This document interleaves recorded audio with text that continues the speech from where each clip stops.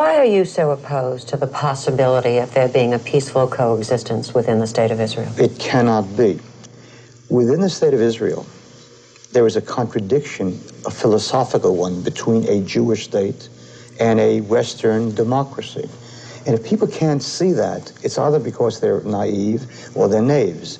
A Jewish state was created after 1900 years of Jews living as a minority in other people's countries and enjoying such minority benefits as crusades and inquisitions and Auschwitzes.